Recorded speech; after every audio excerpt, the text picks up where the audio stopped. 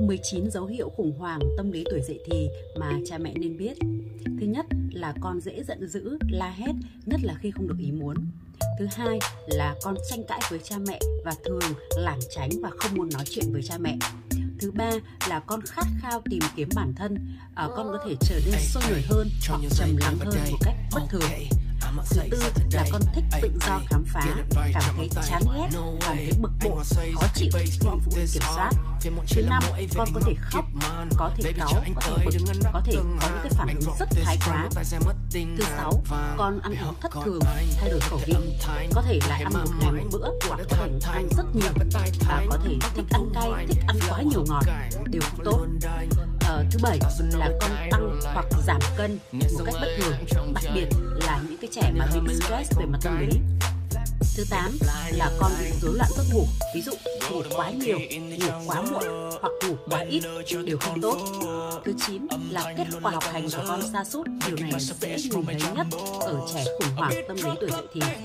Có thể trước đây con của chúng ta đang học rất là tốt, nhưng bỗng nhiên 1-2 năm hoặc là một vài học kỳ trở lại đây con giảm sút một cách rõ rệt. Thứ 10, con rất tự ti về bản thân, sợ béo, sợ gầy, sợ tăng cân hoặc sợ giảm cân. Thứ 11, luôn cảm thấy bi quan về bất kỳ điều gì. Trước bất kỳ một cái đối diện nội dung mới hoặc cái thông tin mới gì, con đều cảm giác là con không thể vượt qua được, con cảm thấy rất là khó khăn, con cảm thấy là mình không tự tin để chinh phục nó. Thứ 12, con luôn muốn thu mình lại và không muốn giao tiếp với ai. Điều này thể hiện ở việc là các bạn thích đóng cửa ở trong phòng, thích làm việc ở trong phòng riêng mà không muốn bị người khác làm phiền. Thứ 13 là con có xu hướng nổi loạn hoặc trở nên cô lập bản thân.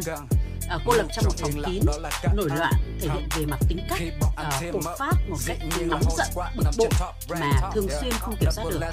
Thứ 14, con có xu hướng bạo lực và nếu phụ huynh không quan tâm sớm và không giúp đỡ thì con dễ và rất dễ bị bạn bè lôi kéo dụ dỗ, đặc biệt là bạn bè xấu.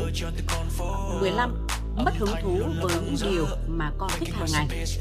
Ví dụ trước đây con rất thích đọc một thể loại truyện, thể loại sách hoặc xem một cái thể loại phim thú vị nào đấy, nhưng bây giờ thì con mất luôn cái điều hứng thú đó và con tìm kiếm những cái thứ mới mẻ hơn để thể hiện bản thân mình. 16, con có xu hướng tìm đến bộ phim người lớn để thỏa mãn cảm xúc, giải tỏa cảm xúc, đặc biệt là bé nam. Không được hướng tới sớm thì con rất dễ có những hành vi lệch lạc về mặt giới tính ở độ tuổi này.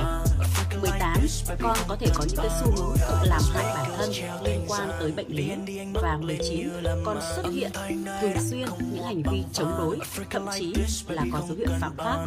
Dấu hiệu 19 là dấu hiệu rất nặng. Và bố mẹ cùng lắng nghe xem con của chúng ta có những dấu hiệu gì nhé.